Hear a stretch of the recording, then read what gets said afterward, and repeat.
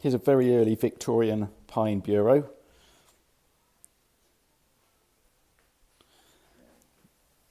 So it's got 2 drawers and very slightly tapered legs. You can see it's not exactly straight, which is part of the charm. It's got carrying handles that have been added on the sides there.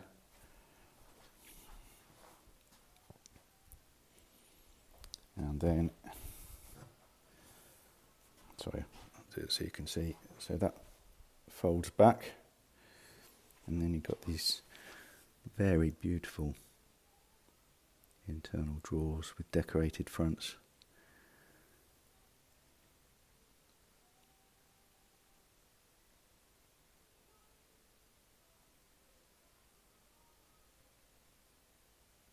Lovely patterns on them.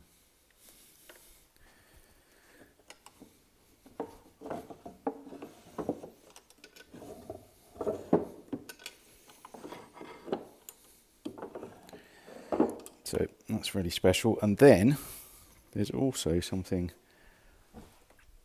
very strange that happens, in that the whole top, I'll just try and do this on my own.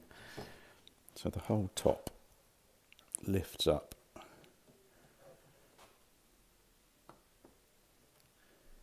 Like that. It's had new hinges fitted at the back. So you can see that totally lifts up.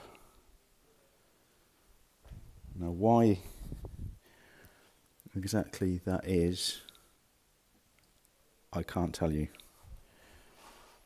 But the drawers do actually lock themselves.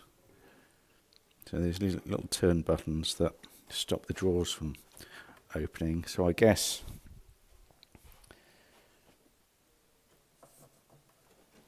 you can lock the drawers up, and I suppose nobody would really think to actually open it. So they're locked, and nobody would actually think to sort of lift the whole lot up to open the drawers. I guess that's what it's for. It's had a new lock fitted there, which seems to be working okay. Yeah, that's okay. So yeah, very interesting piece of furniture. I'll just show you the back as well.